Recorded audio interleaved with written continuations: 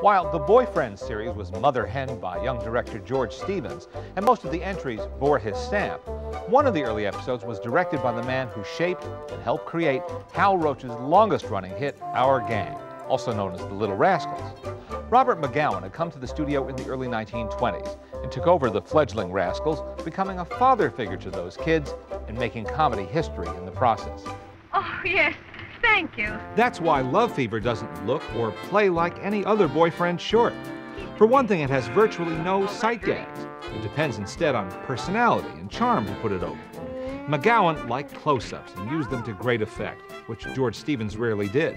And in addition to the series regulars, we get to spend a lot of time with guest stars Thelma Todd and Edgar Kennedy. Isn't there any place I can go in this world without you finding me? Thelma plays an actress, which always suited her screen personality, and the boys in the group fall in love with her one by one. Who could blame them? Edgar Kennedy is his usual bombastic self. Making this film must have been fun for both the director and two of his stars, because freckle-faced Mickey Daniels and baby-faced blonde Mary Kornman were two of the key Our Gang kids of the 1920s, when the series first hit its stride.